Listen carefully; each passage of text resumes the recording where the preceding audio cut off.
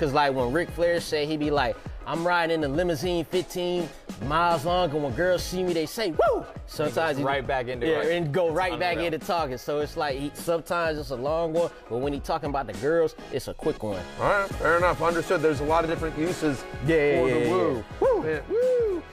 This, Is that, no? We'll workshop that. Right, exactly. that's like that's like a New Year's, like, Happy New Year, woo! That's the one you just Woohoo!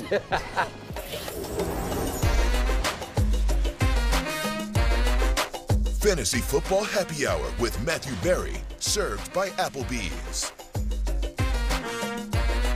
A lot of debate about what or what is not a Ric Flair woo on yesterday's show.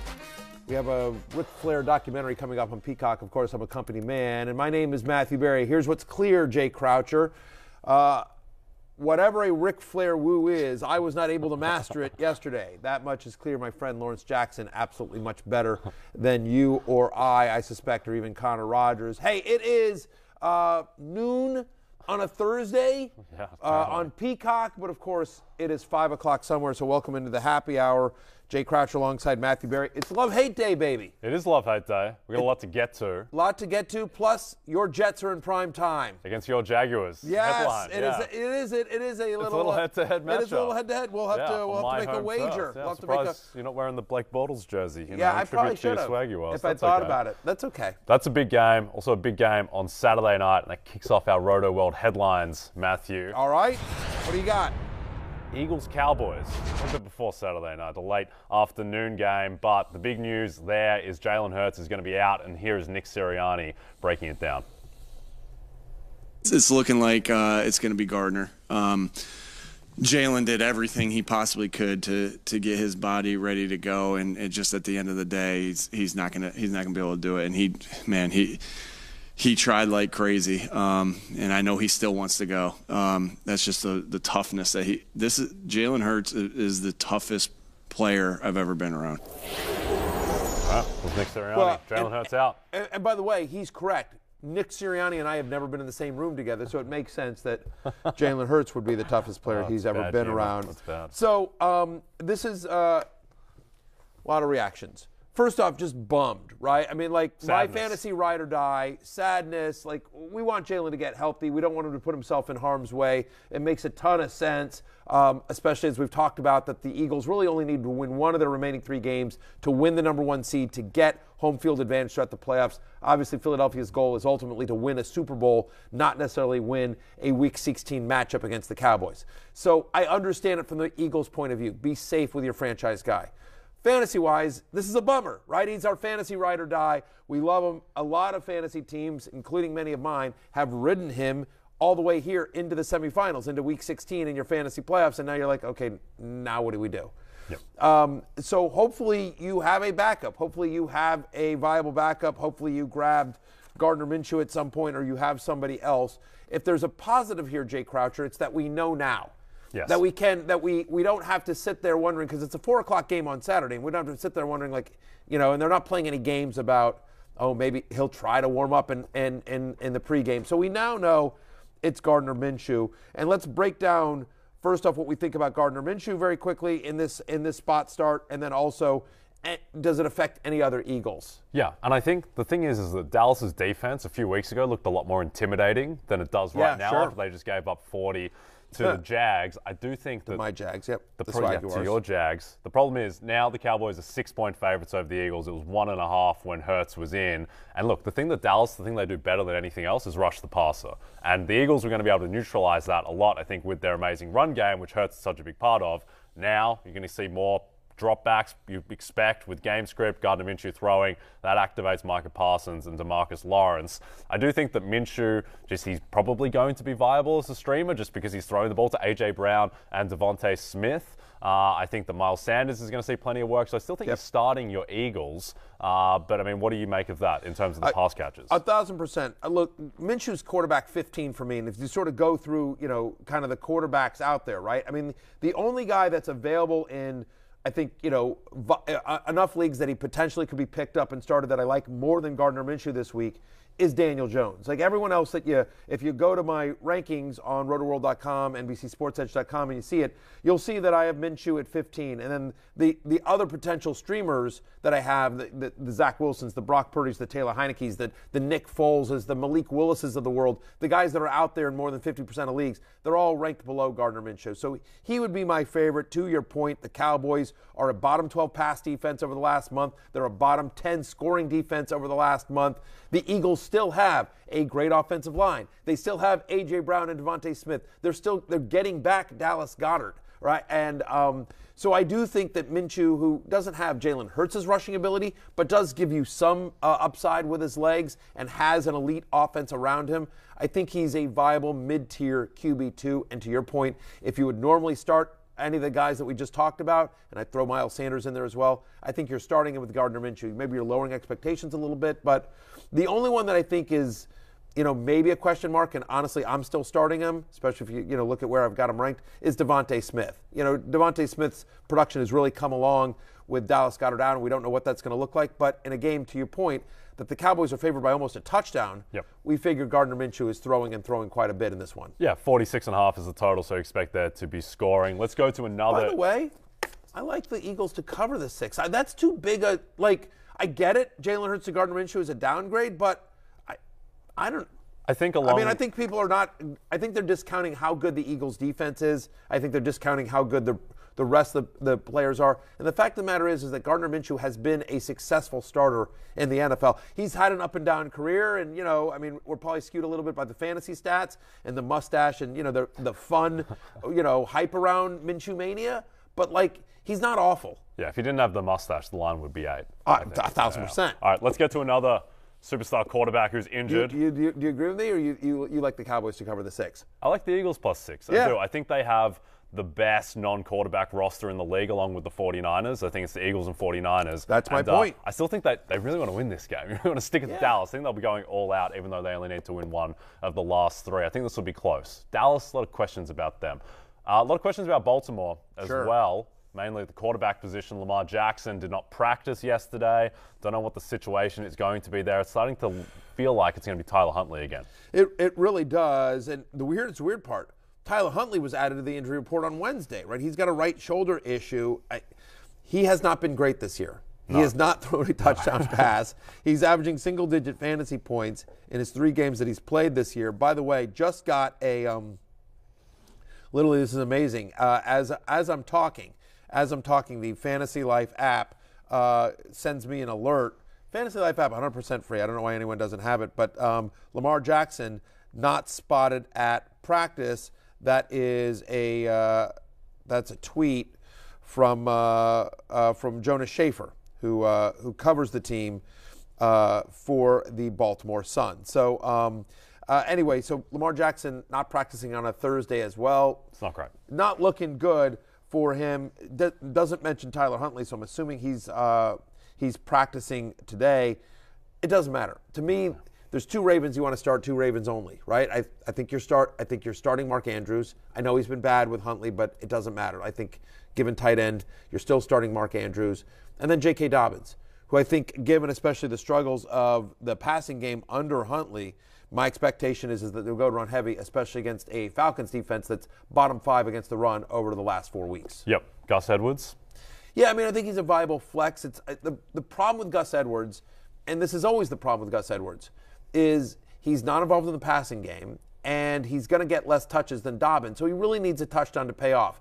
Could he get it against Atlanta? Sure. Do I think he gets double-digit touches in this game? I do. So he's a touchdown-dependent flex, Gus Edwards is. But the guys that I am, quote-unquote, putting into my lineup and not thinking about it, Mark Andrews and J.K. Dobbins, and that's it on the Ravens. Okay. Well, you would have been putting Ken Walker in your lineup and not thinking about it if he were healthy, but he is not. Dealing with the ankle. Seems like it's flared up. He looked 100% healthy against the Niners. Amazing burst on that last reception towards the end of the game, but now it seems like he's not going to play. And that was the last week's Thursday night game. Yeah. So, he's had, at this point, a week basically to get healthy, and I'm with you. It looked like Ken Walker, and had a decent showing against an incredibly tough 49ers defense, especially given that Seattle just couldn't get anything moving. But it's not looking great. Now, Ken Walker has not practiced yet this week. We'll see if he shows up today or tomorrow. My guess is, again, because most teams are playing on Saturday, that in essence today is sort of a Friday practice, and the Friday practice is going to be kind of the Saturday walkthrough. So today's a big day as you're just looking through practice reports throughout the NFL. Oftentimes we sort of blow off Thursday a little bit, like, well, let's see what he does Friday. But just again, remember, we're playing Saturday slate other than 4 teams, I should say, 4 games, 8 teams. But Seattle is one of the teams that does play on Saturday against the Chiefs. So, and by the way, the game is in Kansas City. So we'll also see, does Ken Walker travel with the team? So we'll get some updates there. Seattle waived Tony Jones. Now, they re-signed Wayne Gallman to the practice squad, but my expectation here is that it would be some sort of mixture of Travis Homer and DJ Dallas. You think about Week 14 when Ken Walker was out. Travis Homer played 91% of the snaps. He saw 85% of the running back touches. Now, in that game, DJ Dallas was not active, and DJ Dallas played a little bit last week, so my expectation here is it would be a little bit of a mixture, but I think I would prefer Travis Homer just because they're double-digit underdogs to the Chiefs, and Travis Homer is more of the passing down back. They like DJ Dallas too, and they'll use both guys. I think it'll be a committee, but just my expectation is that Homer gets a little bit more passing down work than DJ Dallas. So if you're truly desperate to replace your, a running back, Homer and DJ Dallas in that order would be out there, assuming Ken Walker does not practice today and is out for the week. Yep, and Greg Bell from the News Tribune is reporting that it looks like Ken Walker is in his flat shoes at practice, so likely not going to participate today either. You're giggling at flat shoes. Well, that's not good. I mean, listen, I wear flat shoes. I don't play football. The way your eyes lit up as soon as I said flat shoes. You don't often get a fashion update. So, yeah, that's not ideal. By the way, because the truth of the matter is that really, supposedly this show is all about, helping our, fellow all of our viewers and listeners. Supposedly the show is about helping our fellow listeners and viewers to win their bets, to win their fantasy leagues, etc. But the truth is, if I'm being honest, if I can let you in a secret, just behind the scenes for a moment, what this show really is just a therapy session for me to bitch about my own fantasy teams. Yes. And you made that clear. And I'm in a league with all my college buddies. I've been in this league for over 30 years. Just going to talk about Ed again? Oh, no, Ed's in an old work league. No. To hell with Ed.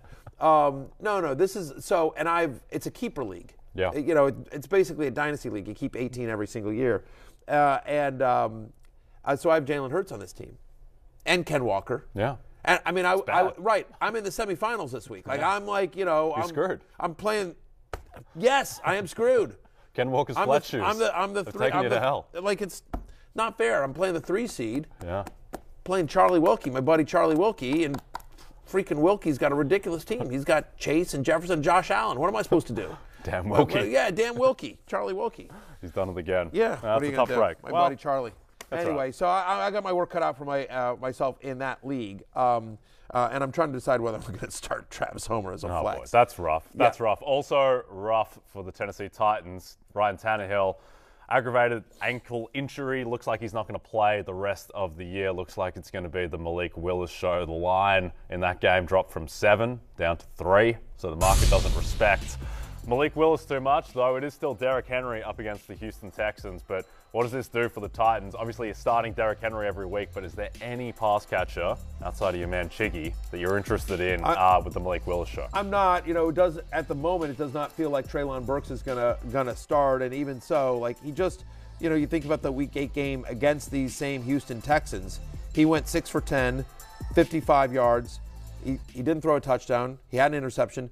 And the sort of calling card of Malik Willis that you sort of think, well, at least maybe he'll run. He'll get you some, fantasy points. Maybe he could be like early season Justin Fields before the passing developed with Fields. Fields was still getting you points with his legs. Maybe he could be like a poor man's Daniel Jones even. No point. 5 rushes, 12 yards. Week 9 at Kansas City. Again, these are starts that he made earlier this year. Week 9 at Kansas City. He 5 of 16. Well, he didn't. I don't think he started the game against Kansas City. Willis. Okay. He did. Yeah, that's right. He did. Yep. Anyway, but again, 8 rushes for 40 yards against the Chiefs. 5 of 16 for 80 yards. So it's just even Chigga Okonkwo Okonkwo, who I love. You love me. I love him a lot. I love getting chiggy with it. Yes, I you love do. the production, and I love being able to make that joke every single time. Because, Would you like him if his name was Ryan Daniel? No. Yeah, exactly. No. Yeah, be off him. Yeah. But exactly. Yeah. But tight end 28. Chiggy Okonkwo, like, let's get chiggy with it. Like, I love that. But anyway, so I'm avoiding Malik Willis this week. I think other than Derrick Henry, you don't have confidence in any of these guys. Okonkwo is literally like a mid-tier tight end 2 streamer, and it's against Houston, so it's just like you have to squint to sort of talk yourself into it, just because Willis has not been great so far as a passer in his rookie year. Yep, indeed. All right, let's get to running back. And by the way, I can't believe you missed this one thing though. Hang on, wait, before we go to the graphic, guys, I wasn't ready. Not ready yet. Stop with the graphic. What are we doing? Make it stop. Oh my, we can't. Well, I guess apparently once it's a runaway train. Once you get the graphic going, you can't stop it. It is what it is, and now it's frozen. Okay, there's no going back. It's like the money train. Whatever that movie is. Totally. Wesley Snipes. Yeah. Well, it wasn't. Oh, Bullet Train was the one with Brad Pitt this past summer, I'm right? thinking Money Train. Either way, you and I are a train of fantasy information, sort of. But I wanted to give you a moment here. Hang on for a second. Hang on. I'm going because I think we blew past the biggest storyline of this whole thing. So Malik Willis is not only starting this week, but it looks like Ryan Tannehill is done for the year. Yeah. And Pro Football Talk and others are speculating that looks to be the case. And as a result, do you know who is favored now to win the AFC South? My Jacksonville Jaguars. There you go. There we go. Minus 145 on BetMGM. How about that? Let's go Jags. I want to give you credit. I mean, the bandwagon is now full. You don't have any room. You jumped off, and it's filled up before you get a chance to come back on. But, and we'll see what obviously happens tonight in the game against the Jets. But the fact is, I want to give you credit, though. You've said throughout this year that in terms of what the line was, that you liked the Jaguars at plus money to win this division. This is one of your bets early in the season as well that you loved. I think they were like plus 700 at one point, right? I think, plus 700, plus 750, that range. And the beauty of placing a bet is that even when you hop off the emotional bandwagon, like I did on the Jags a few weeks ago, when I was just sick of watching this team get blown out by the Lions by 26 points, the bet is placed, Matthew. The bet cannot be undone, so I will ride them to the AFC South. It's going to come down to that Week 18 game where the Jags host the Titans. But if it's Malik Willis, that line might be like -6. By the way, can you imagine? By the way, I mean, I don't think they have figured out what game they're going to flex into Sunday Night Football. Jags Titans. It could be. Yeah. It could be Jags Zay Titans, Jones baby, for the against Malik AFC South title, right here on NBC and Peacock. We will see.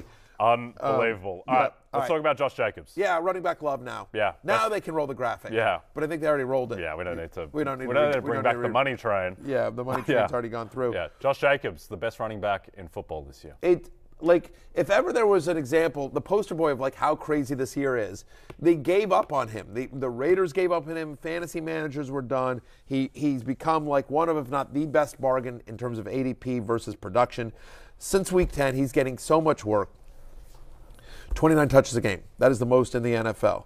And then you're like, okay, well, great. So he's getting a lot of work. Will he be successful with it? Oh, yes, he will. Because running backs who get at least 15 touches in a game against the Steelers this year, averaging 19 fantasy points per game. By the way, 3 of the last 4 Steelers giving up over 110 rushing yards per game. You see the game log on your screen right there just in terms of the amount of work that Josh Jacobs is getting.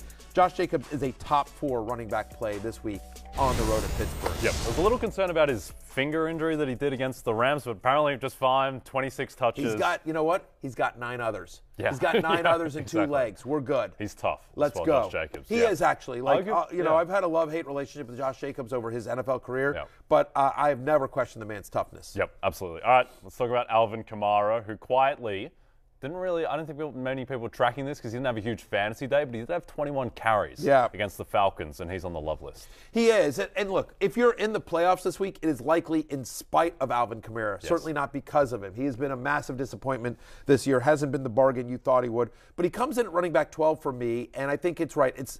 What it is like talent. We know it's in there. It's good. It's also volume. You mentioned the 23 total touches last week. That's the most in a game since week 6. Mark Ingram isn't there. They have David Johnson. They have Eno Benjamin. They just signed off the street, or away from Houston. It should be the Alvin Kamara show, especially when you look at what's going on in Cleveland. The weather is expected to be, really windy, really cold, like 10 degrees, so it is going to be nasty, freezing, windy, unideal conditions to try to pass the ball. So my expectation is that they want to run the ball a lot with Alvin Kamara, especially when you think about how you attack Cleveland's defense. Browns give the second most yards per carry to running backs. They've allowed the second most rushing touchdowns to running backs this year. Like, you can run on the Cleveland Browns, and so especially given how bad the weather is expected to be there on this weekend in Cleveland, yeah, give me Alvin Kamara as a top 12 play. I think the other thing there is Chris Olave hasn't practiced the past 2 days with his hamstring. He was on a limited snap count against the Falcons. So I would say it's very unlikely that Chris Olave is going to play against Cleveland, which just ties into running the ball when you don't have any wide receivers and there's 30-mile-per-hour winds anyway. And Andy Dalton's your quarterback anyway. Suspect it will be a big game for Alvin Kamara. I mean, they'll have to pass at some point and they'll try. But so, if you're looking to the Saints and Olave doesn't play, I think Rashid Shaheed. Yeah. Honestly, Juwan Johnson becomes sort of interesting because him and Dalton have had a connection, and he's been a pretty good streamer there. But yes, I do think that I get it. It's been tough with Kamara, but I do think you get a Christmas miracle here with Alvin Kamara finally at the very last. If you manage to survive this long with the AK-47 as your running back, my expectations are on Saturday that Kamara has a big day. Yep. Also a big day looming for the Kansas City running backs. Jerick McKinnon and Isaiah Pacheco get a very tasty matchup against a Seattle run defense that, they were okay against the Niners. They were a lot better than I thought, just in terms of limiting Christian McCaffrey's efficiency, but they got lit up by Deonta Foreman and Chuba Hubbard, completely lit up by Josh Jacobs. Even Cam Akers showed signs of life against them, and both KC running backs are on the love list. Well, sure. And by the way, against San Francisco, they could focus a little bit more. They could say, hey, we'll take our chances with Brock Purdy. Yeah. They can't do that with Patrick Mahomes. No. And it didn't really work against Brock Purdy either. No, it didn't either. No, it didn't. McCaffrey still had a monster game in that Thursday night game. Look, since Week 10, the Seattle Seahawks are allowing 211 yards from scrimmage per game to running backs. 211. Not a typo. Yes. 211 yards from scrimmage to opposing running backs since Week 10. They've given up multiple touchdowns to running backs in 3 of the last 4. And so McKinnon, McKinnon has been the number 1 running back in fantasy each of the 2 weeks with back-to-back games of over 120 yards from scrimmage. And it's not just fluky plays. That's what makes the highlight. But his snap count has increased each of the last 4 weeks as they're getting close to the playoffs. They're increasing McKinnon's usage. McKinnon, of course, was such a big part of what they did in the playoffs last year. And then Pacheco, again, the volume has been there. 6 straight games now, Jay, with at least 15 touches and at least 80 yards. And so against the Seattle defense, both guys are locked in top 20 plays for me. Yep. Okay, let's get to some others receiving votes. Headlined by friend of the show, Raheem Mostert, who's looking like Marshawn Lynch against the Buffalo Bills last Saturday. Raheem the Dream. Raheem must start. The fact of the matter is that Jeff Wilson Jr. returned to practice, but even if he's active in this one, you like him at home against a Packers defense that's allowed a rushing touchdown to a running back in 4 of the past 5 games. That is the second worst run defense over the last month. I also like Latavius Murray. Chase Edmonds has been activated off the IR, but my expectation is that Edmonds basically takes the Marlon Mack role, and Latavius Murray, who's had at least 20 touches in 3 of the past 5 games, his volume stays the same against a Rams defense that's allowed at least 85 yards from scrimmage in 5 of their past 6 games, including letting Aaron Jones and A.J. Dillon run all over them last week. I mentioned J.K. Dobbins earlier in the show, 120 rushing yards in both games since returning. Falcons allow the 5th most rushing yards per game to running backs since Week 10. And finally, if you're desperate, speaking of the Rams, you see Cam Akers there on your screen. Look, played 75% of the snaps last week, had a 15% target share. He's had at least 13 touches in 4 of the past 5 games. He is uninspiring, but it is not a scary matchup against Denver. We've seen teams have rushing success against the Broncos, and the volume has been there. So he's a low-end flex for me, but maybe he falls into the end zone. Yep. Let's get to the hate list. This is sad. Brian Robinson's the headliner. How do you feel about yourself, Matthew? Listen, that's a lot to unpack in just the short time that we have in this segment. I don't feel good about myself, but this should be evidence to all of our listeners and viewers that, listen, I'm a Washington Commanders homer. You guys know this, but when it comes to the love-hate list, I am objective. And the fact of the matter is that Brian Robinson, last week he was fighting the Giants and the refs. Hopefully this week it's just the opposing team and it's not, some referee with an agenda that, tells Terry McLaurin one thing and then throws a flag the complete opposite of what he said. But I digress. The fact of the matter is that Brian Robinson faces the Niners.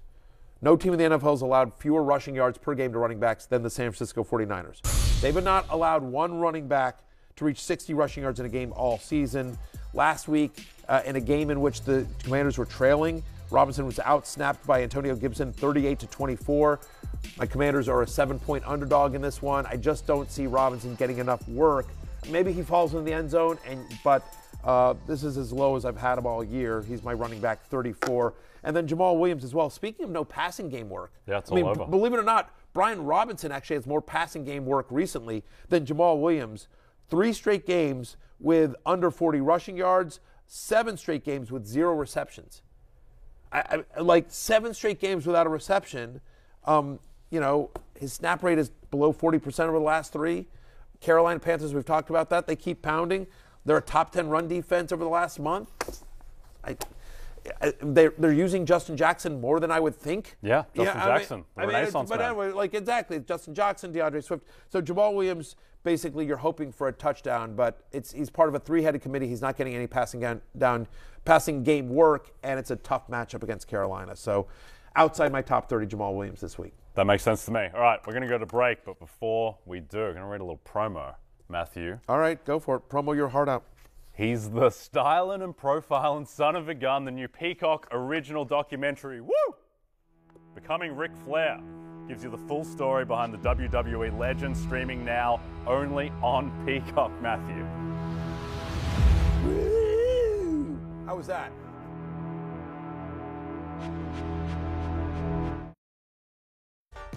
It's always going to be strange whenever Tyler's not playing or, somebody that's been there for so long not playing. But just another challenge along the way that we got to overcome. How do you feel about playing in the cold? The cold? No, I'm not worried about it. I may go out shirtless for a warm-up, so I don't care about the cold.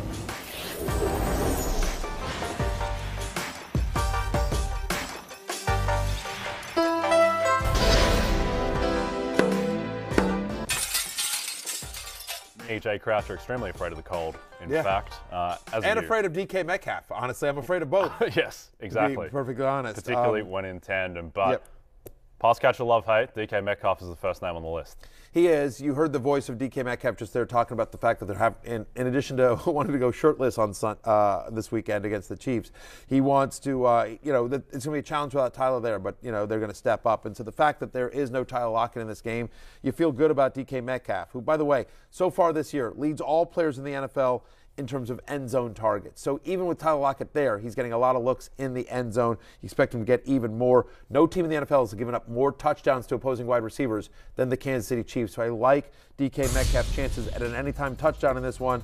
Wide receivers that have seen at least 7 targets against Kansas City, and again, with no Tyler Lockett, we expect Metcalf to be peppered with them in a game in which the Seahawks are double-digit underdogs. Wide receivers who have seen at least 7 targets against the Chiefs this year, averaging 20 points per game. DK Metcalf, a top 7 play for me this week. All right, let's stay in that game. Let's go to JuJu Smith-Schuster, who's shown plenty of healthy signs of life, and now gets the Seattle pass defense. Yeah, you know what I mean? The fact of the matter is that Seattle allows the 5th most yards per reception to the slot, which is obviously where JuJu lines up quite a bit. When JuJu has seen at least 5 targets this year, he's averaging 16.4 fantasy points per game. And so with 21 targets over the last 2 games, feels like he's finally back to being JuJu pre-concussion. Him and Mahomes on the same page. They're connecting. Yeah, give me JuJu Smith-Schuster as a top 15 play this week. Okay, speaking of revivals, Deontay Johnson, much maligned, still will never score a touchdown, apparently, in his entire life, but he's been getting a ton of targets the past few weeks. He's got a 34.6% target share over the last 4 games, right? And including 40% in 2 of the last 3. At some point, he has to score a touchdown. He's had 123 targets this year, 0 touchdowns. At some point, the man has to get in the end zone. And so against the Raiders, I think he's got a shot at it. He has at least 1 end zone target in 6 of the past 8 games. They're working on it. They're trying to get him some looks here. It reminds me of like Martin Scorsese never winning an Oscar. Deontay Johnson never getting a touchdown, but he won an Oscar for The Departed, and Deontay Johnson's going to score a touchdown one day. Yeah, he absolutely will, and perhaps it's this week. Kenny Pickett back under center for the Steelers. You like that. I have Deontay Johnson as a top 20 play in Week 16. All right, let's go to some others receiving votes. Sure. Headlined by Darius Slayton. wide receiver 1 in New York. He really is. He's had at least 20% target share in 5 of the last 6 games. Since Week 10, he's playing the Vikings, right? And since Week 10, Minnesota allows the most receptions and the second most yards per game to opposing wide receivers. Look, Gabe Davis, boy, oh boy. If ever there was a guy that he's Deontay Johnson, also East, you know. But the fact of the matter is that he's also a guy that is due. The fact of the matter is the Bears allow the 5th highest completion rate on deep passes this season. We know they're going to target Gabe Davis deep. I'm as a top 30 play, wide receiver 29. Detective Drake London makes the list here. He's had a 46% target share over the last 2 weeks, back-to-back games with 6 receptions for the first time this season. They'll be trailing in Baltimore and having to throw. Hey, if you need a tight end, Noah Fant playing the Chiefs. Again, no Tyler Lockett here, which leaves a 23.5% target share. Marquise Goodwin will get some of that, but my expectation here is that Fant, who scored in 2 of the last 3 games, should get some of that target share. Meanwhile, the Chiefs are bottom 6 in terms of most touchdowns allowed to opposing tight ends. And we talked about my guy, Chiggy Okonkwo, earlier in the show. 4 straight games with at least 5 targets. He's the 4th best tight end in fantasy over that stretch. 60% snap rate last week. It is Malik Willis under center, so I'm a little nervous about him. But, you know, he's a tight end, too, with upside. He's a touchdown-dependent tight end, too. Little nervous about Chig. Also a little nervous about Amari Cooper as we flip to the hate list. Amari Cooper's not being able to do anything with Deshaun Watson. I mean, not a little nervous, really nervous. He's been brutal with Deshaun Watson. All 3 games that Watson has started, he's been under 60 receiving yards. He's been under 9 fantasy points. Yep. Under 9 fantasy points. And then you think about this game. Temperatures expected to be around 10 degrees, winds of 30 miles per hour, and could reach all the way up to 50 miles per hour. Amari Cooper has traditionally not played well in the cold. It's windy, so you think they're going to struggle to really pass the ball. The over-under is 32.5. Yeah. That is the lowest. That is tied for the lowest since 2009. Bad weather game, cold, windy. He hasn't had success with Watson yet. Low-scoring game. You would have to be truly, truly desperate to start Amari Cooper.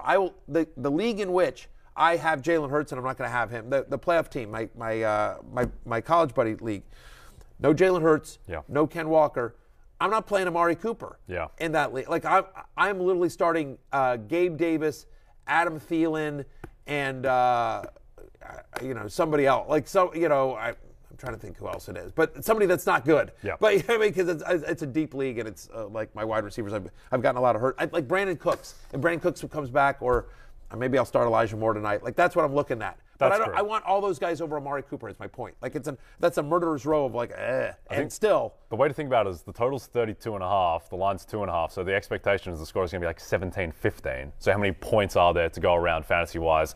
Not many. Let's go to Marquise Brown, who's in another game with a low total against the Bucs, where the total there is 40.5 on Sunday Night Football. The Bucs now 7.5-point favorites, but Marquise Brown has done nothing since coming back. He's seen 8 targets in all 3 games, and yet he's averaging just 33 yards. He's playing the slot role. It's weird, right? The usage. They're not taking really deep shots to him. When they are taking deep shots, it's going to DeAndre Hopkins, and so he's had 3 receptions that have gained more than 10 yards since he's come back. It's his average depth of target is really, really short, and so maybe the volume gets there, but Trace McSorley is expected to start. We don't have high expectations for him against the Buccaneers. Their offensive line is so beat up Arizona.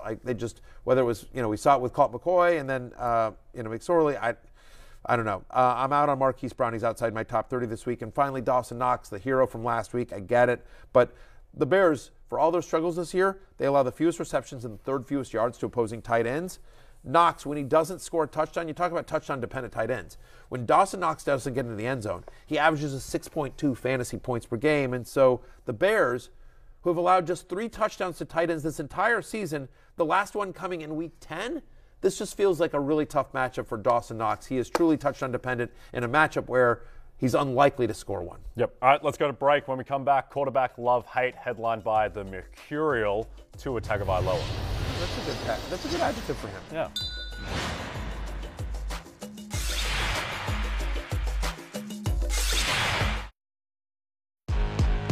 I remember the night he went in at halftime and in the national championship game, and I think just like everybody else, we were thinking, what? Why? And then obviously he showed his incredible ability and had a great career down there. I enjoyed the way that he plays. He plays on time. He throws the ball accurately. Does a nice job with his eye control for a young player. He's got obviously good pocket movement. He can extend plays. They've had a couple pretty incredible fourth quarter comebacks this year. Where he's been super efficient. He has some great weapons, but been impressed with the way he plays. I like the way he handles himself too. I think he handles himself with a lot of respect and class, and I think there's a lot to be said for that for a young player.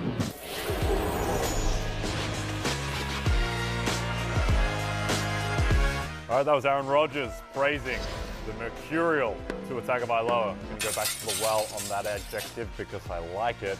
Ahead of their matchup on Sunday, the total there is 49.5, so it's going to be very fantasy rich, you would expect. And Tua Tagovailoa, who is the most divisive quarterback that I can remember, he's on the love list. He makes the love list. He is mercurial, but this week I'm in on Tua. Part of the reason is because of this matchup. Green Bay allows the second highest completion rate on deep passes. That is an area that you can attack the Packers, and well, guess who has the second most completions on deep passes this year? Yeah, helps having Tyreek Hill. It helps having Tyreek Hill and Jalen Waddle. And since Week 10, Packers also allow touchdown passes at the fifth highest rate. This is a game that so much is talked about how the Packers need to win out, and this is a must-win game for the Packers. This is a must-win game for the Dolphins, 100%. too. This is a big game for the Dolphins. They need this. Game's in Miami. Give me Tua Tagovailoa as a top 5 play this week. Yep, I think obviously you have to play Tua against that defense. A little bit worried. He's been bad the past 2 weeks. So mercurial is an apt description of it. Swings both ways. But that's what I'm saying. I'm like, whatever. I get it if you're out on Tua and you may be like, thanks, Barry, because I'm out of the playoffs because of Tua, which I get. But if you manage to survive and you're still in, I'm in on Tua Tagovailoa. Yep. The guy who's weirdly been more consistent than Tua Tagovailoa has been Geno Smith, who I don't think has played great the past month, but he's been able to put up stats. He has been, and every quarterback that has faced the Chiefs so far this year, except Malik Willis and Bryce Perkins, and I think he's obviously significantly a cut above of either of those guys. But every quarterback that's faced the Chiefs this year, except those 2 guys, have thrown at least 2 touchdown passes against the Kansas City Chiefs. Again, Perkins and Willis didn't even really attempt to throw passes. We know Geno's going to throw the ball quite a bit. By the way, congratulations to Geno Smith on making the Pro Bowl for the first time in his 10-year career. Just one of the best stories in the NFL, and I think he's going to have a good story this Saturday as well. No team in the NFL has given up more touchdown passes than the Kansas City Chiefs. They've actually given up 5 more than any other team. And again, this is not a surprise, but teams that face the Chiefs average 36 pass attempts per game. That's 4th most in the NFL, even without Tyler Lockett here. Considering they're 10-point underdogs in this one, I think Geno Smith is throwing often to DK Metcalf, to Marquise Goodwin, to Noah Fant, to the running backs. Give me Geno Smith as a top 6 play this week. Yep, you can throw in the Chiefs. Even Geno's predecessor, Russell Wilson, had an amazing game against the Chiefs last time we saw him. That's so right. Expect that Geno will go off. Let's get to some others receiving votes, headlined by a quarterback who hasn't played as well as Geno Smith this year, and that's Tom Brady. Yeah, Tom Brady has as well. Look, Arizona, they're tied for the second most touchdown passes allowed. They actually give up touchdowns at the 4th highest rate. They allow the highest completion percentage to opposing quarterbacks. Brady looked like Brady last week. Full complement of weapons. Russell Gage is back. Julio Jones is expected to play here, right? You got Evans and Godwin, of course, as well, plus the running backs. We don't expect much from Trace McSorley on the other side, so perhaps there's some short field opportunities. They get a turnover or something like that. So in a game against Arizona where they're favored, I like Tom Brady as a top 10 play. I also like, you see Daniel Jones there on your list at Minnesota. Since Week 10, Vikings allow 308 passing yards per game. That is most in the NFL. Daniel Jones has at least 30 pass attempts and 10 or more rushes in 2 of the past 3. I think he's a viable streamer this week. And we talked about Gardner Minshew at the top of the show with Jalen Hurts out. Multiple touchdown passes in both of the starts with the Eagles last year. This is a better Eagles team than it was last season. More weapons as well. Obviously, the addition of A.J. Brown. Over the last 4 weeks, I think people would be surprised to learn this stat. Cowboys are allowing touchdown passes at the 6th highest rate. I also want to give out a shout out quickly to Kirk Cousins. Speaking about Mercurial, I do think Kirk Cousins has a viable game against the Giants as well.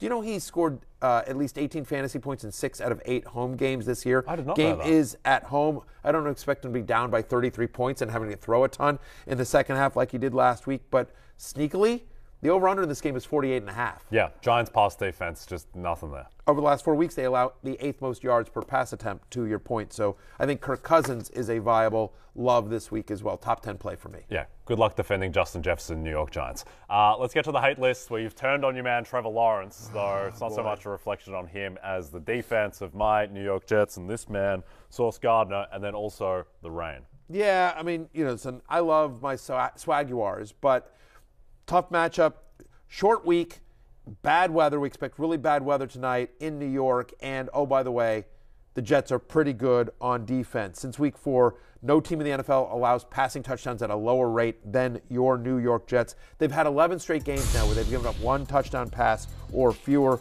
Since week 4, the only quarterback to score even 15 fantasy points against the Jets is Josh Allen. It's the 4th best pass defense on the year. Trevor Lawrence outside my top 12 today. For this week, I should say, and obviously tonight. Yeah, and then he'll be back in. He'll be back in. Texans next week. He'll bounce back for that. And then Titans week 18. So big finish coming up for Trevor Lawrence, probably not tonight. Deshaun Watson has looked more competent, progressing each week, but still hasn't looked great. Hasn't looked like Deshaun Watson from his Houston time. And now he gets a better and improving Saints defense and also 30-mile-per-hour winds. Yeah, exactly. And freezing cold weather. And, he's averaging 11.4. Like, he's not even been good. Like, even if this game were in perfect conditions, even if this game were played in New Orleans in the Dome, you're like, he's averaged under 12 fantasy points a game in his 3 starts since he came back. He's averaging 11.4. Yep. So if you're in week 16, if you're in the fantasy playoffs, you got there with a quarterback better than Deshaun Watson. And so there are other viable streamers out there that I prefer to Watson. And then you think about, it's freezing cold weather. It's also going to be super, super windy. Passing's going to be really tough. I am a QB 21, and I might not be low enough on him. Yep, I'm with you there. All right, let's go to break. When we come back, Thursday Night Football preview with my New York Jets. Sauce Gardner going head-to-head against Matthew Swaguar. Yeah, buddy.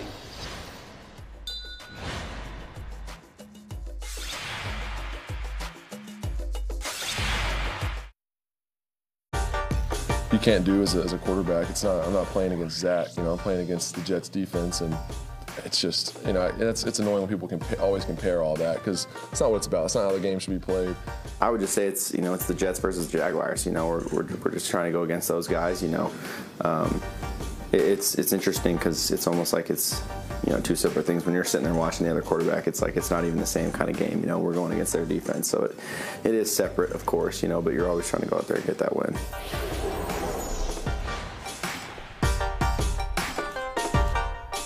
All right, that was Trevor Lawrence and Zach Wilson, picks 1 and 2 in the draft a couple of years ago, going head-to-head tonight in a game that I think is not going to be defined by either of those guys. It's going to be a defensive struggle as we get into last call. Yep. Now, Trevor Lawrence, he's on the hate list, Matthew, but the pass catchers for the Jags. Any interest in starting guys like Zay Jones, Christian Kirk in these conditions against the Jets defense, which I think the Niners have the best defense in the NFL. I think the Jets might be second. Yeah, I don't disagree with that. I've lowered expectations for both these guys. I mean, if there's a positive here for Christian Kirk and Zay Jones, it's that it's pretty much those 2 guys, right? Evan Ingram as well. But weirdly, they don't use the running backs that much in the passing game. It's not really the complementary receivers to those 2 guys. It is a fairly narrow target tree, right? Christian Kirk has 8 straight games with at least 7 targets. Zay Jones, since week 10, has a 28% target share. 27% target share. And so including 51 targets in his past 5 games, Zay Jones. And so now some of that, again, is dictated by game script. They were down big to the Cowboys and everything like that. But the fact of the matter is that when Trevor Lawrence is throwing, he's going to throw to those 2 guys. Now, I think Sauce Gardner is probably on Zay Jones the most. Christian Kirk lines up in the slot the most. So if I had to pick one, I have Kirk rated higher. I'm at 19. I have Zay Jones at 25. So again, Christian Kirk to me is a low-end wide receiver 2 tonight. Zay Jones is a mid-tier flex.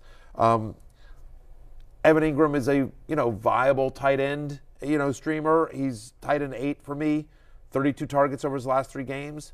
That's sort of interesting too. But I'm not excited about any of them. No, particularly with Quinnen Williams, looks like he's going to play. Like, the Jets defense, and the thing about the Jets defense is that it's wide receivers who line up out wide that struggle the most, because the heart of this defense is Sauce Gardner, who, like, Josh Allen didn't throw the ball to Stephon Diggs against Sauce Gardner. They just gave up. Like, no, he's out. This is Darrelle Revis 2.0 with Sauce at the moment. He's that good. DJ Reed as well is also one of the 10 best cornerbacks in the league, but you can get some joy against the Jets in the slot because the linebackers aren't as good. And then also with running backs in the passing game too. So Travis Etienne, I think he's going to get a significant workload. But running back on the other side, we hope. Just to your point on Christian Kirk, 76% of his targets have come from the slot this year. So yeah, again, it's bad weather, but Trevor Lawrence is a good quarterback, and Christian Kirk's a good wide receiver. So I think if you normally start Christian Kirk, you're lowering expectations. But again, top 20 play for me today. Yep. Zonovan Bam Knight, who looked like he was going to take over the Jets' backfield, he is dealing with an injury. He is likely going to be, it looks like he's going to be 50-50 whether he's going to play. If he does play, are you starting him? And if he doesn't, any interest in Michael Carter or Ty Johnson? If Bam Knight is out, then I'm definitely interested in Michael Carter, as the Jaguars have allowed at least 100 yards rushing now in 5 straight games. And obviously with bad weather, you expect them to be more run heavy, especially Zach Wilson making his second start in this game. And, whatever. He's not the reason the Jets lost last week. Zach Wilson is not the reason the Jets lost last week. But he didn't help him win either. You know what I mean? Like, there were some time management issues down the stretch there for the Jets. But whatever. If Bam Knight is out, yes, I do think Michael Carter becomes pretty interesting. But assuming Bam Knight is actually active, I think he's a flex. I think he's a mid-tier flex. Again, it's a nice matchup with Jacksonville, as I've talked about. But on the other hand, he's a little bit banged up as well. If there's a positive here, it's that, when he was out there last week, there were 17 running back carries. Bam Knight got 13 of them. Yep. Like, it was really his backfield and played basically half the snaps. So Bam Knight, to me, touchdown-dependent flex. Michael Carter, I want no interest in him if Bam Knight's active. But if Bam Knight is out, then Michael Carter would become, low-end RB2, high-end flex for me. Yep. I suspect as well, with how Zach Wilson looked against the Lions, that they will go out of their way, particularly in the conditions, to absolutely hide Zach Wilson in a game that you suspect, just with the total being 37, with how good the defense is, that you will be able to run the ball. And even if it's not that efficient, so long as you're avoiding turnovers, this game should be close at the end. So would expect that whoever the Jets go with at running back is going to be fantasy viable. Yeah, Jags are a bottom 10 run defense over the last 4 weeks. Yep, absolutely. So pass catches for the Jets, which is grim. It's a grim little topic. Outside of Garrett Wilson, who is the prohibitive favorite now for Offensive Rookie of the Year. He was able to put up stats with Zach Wilson despite how badly Zach Wilson played. He did need 9 targets to get 4 catches. And my concern would be that there were 2 33-yarders in there, and you don't want your wide receiver to have to depend on big plays from Zach Wilson to get his production. Also think it's probably pretty unlikely Garrett Wilson gets in the end zone, just given the conditions and given the Zach Wilson. But what are you doing with Garrett Wilson? He's just a no-brainer start. I'm just still starting him. I've lowered expectations. He's my wide receiver 18, but he's had at least 90 receiving yards in 3 of the last 4. He's got a 25% target share in the last 4 games that he's played with Zach Wilson, right? And the 90 yards has come in 3 of the last 4 with Wilson under center. So I think just based on target share and honestly just talent, that I just don't know how you bench Garrett Wilson. I agree with everything you just said, but normally in a matchup like this, he'd be probably like top 12, and I have him at 18 this week. I think that's fair enough. So the total in this game. I'm not interested in Corey Davis or Tyler Conklin or Elijah Moore or any of the complimentary pass catchers to Garrett Wilson. Yep, I'm with you there. So the line in this game now is Jets minus 2.5. It opened pick, moved to 2.5. Mainly after Quinnen Williams news that he's in playing. Also, Cam Robinson being done for the year for the Jags. That's a big deal because now their offensive line is not great, whereas it had been keeping Lawrence upright. The total is 37. Who wins this game tonight, Matthew? Where's your lean?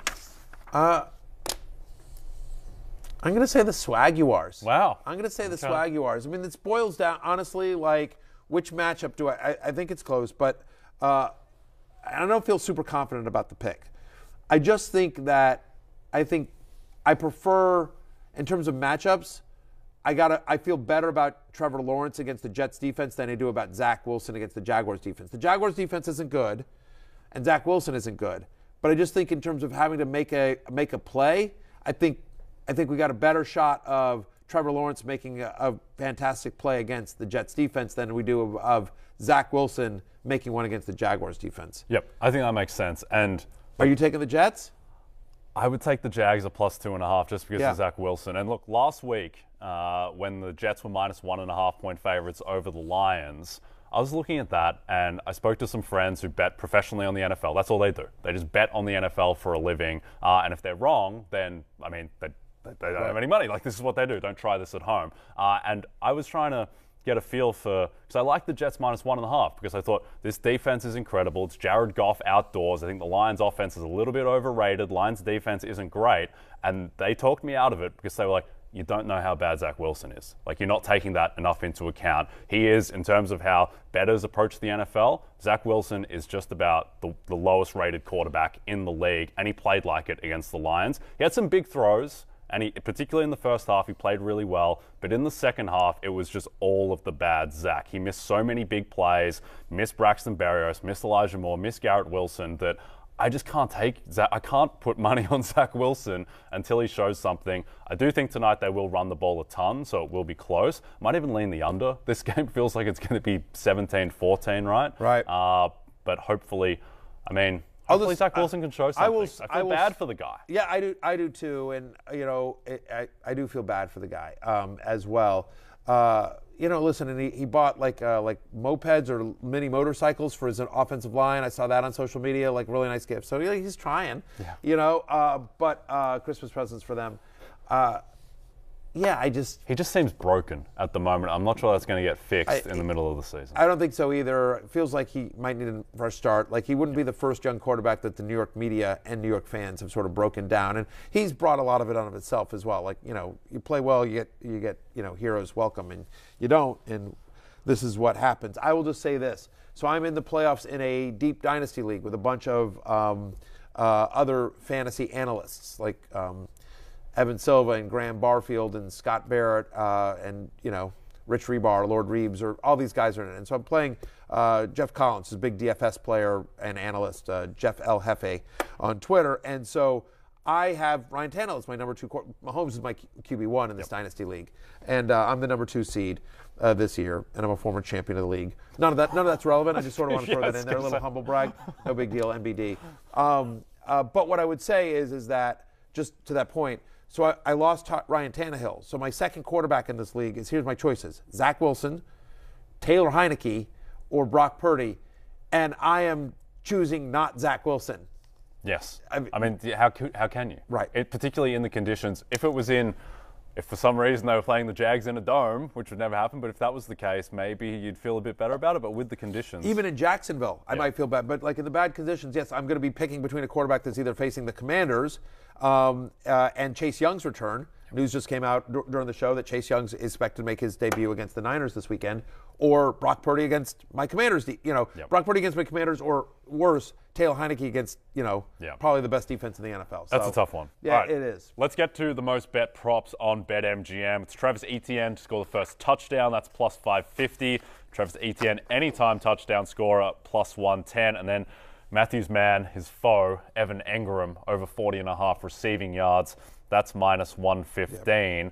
Look, I think it's going to be a big Travis Etienne game tonight. Expect that, at +110, I don't mind it for any time touchdown scorer. He hasn't had a ton of touchdowns this year, though. So my best bet is Garrett Wilson under 56.5 receiving yards, because of all the stuff that we talked about. I just think with the conditions, with Zach as his quarterback, with needing the big plays last week, in better conditions to go well over, I just don't trust it. I think that Garrett Wilson will go under 56.5 yards tonight. What do you like? I'm going to take an under as well. Zay Jones under 43.5 receiving yards. He's gone over this number only in games in which he's seen 8 or more targets, in a game in which we don't expect a lot of scoring to happen. I don't know if he gets there. By the way, he's going to see the most of Sauce Gardner. Again, Kirk in the slot. My expectation is that they try to run a lot here, given the weather, and that they also look at Kirk and Ingram. So give me the under on Zay Jones, who at 43.5, as the Jets have allowed the fewest yards and the lowest catch rate to perimeter wide receivers, of course.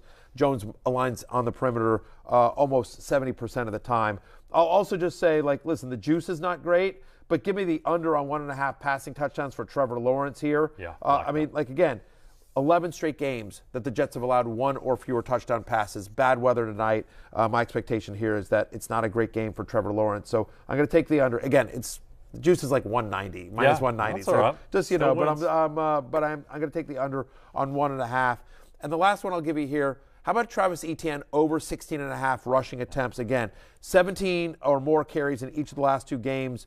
4 of the last 5 teams to face the Jets had 23 running back carries. Really, the backfield is all him. Bad weather game. Jets are worse against the run than they are against the pass. So give me the over on 16.5 rushing attempts for Travis Etienne. Yep, I like all right, that. my friend. Love Hate is up now on rotoworld.com. It is closing time, which means you don't have to go home, but you can't stay here. For Jay Croucher, I am Matthew Berry. Good luck with Thursday Night Football tonight. We'll see you back here tomorrow. Peace out.